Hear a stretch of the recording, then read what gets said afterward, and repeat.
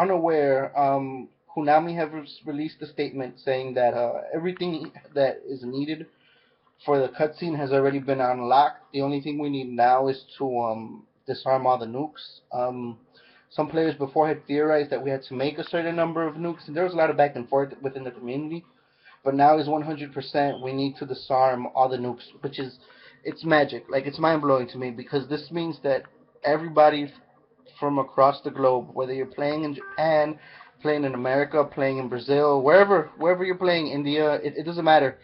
If you're online and you have a nuke, then we're begging you to disarm it, or we're going to go into your online base and we're going to disarm it for you.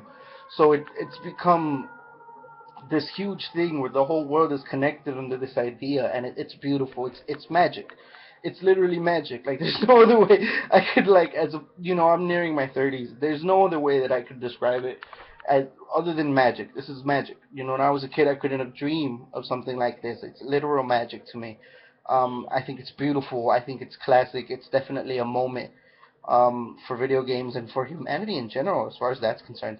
But I mean, you could argue that Twitch Plays Pokemon was first, which it was, and that was definitely a bigger moment for humanity in general. But yeah, we got to get this done. I don't know if there's going to be a extra uh, cutscene or if there's going to be an extra chapter. Some have theorized that the game continues after this, and this is just a part of the game. We don't know.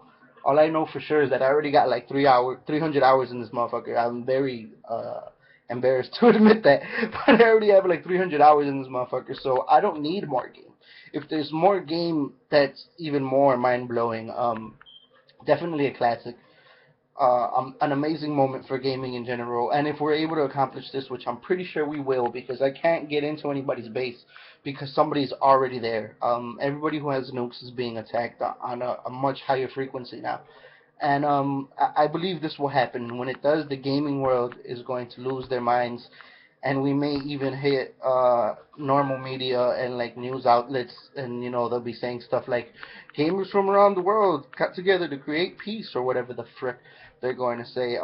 They may not. I mean, you never know with the media, but this feels big, and hats off. My hats off. Hats off to Kojima and Konami. This is mind blowing. I mean, the only way I could say is it's a miracle and it's magic. Like it's legit magic.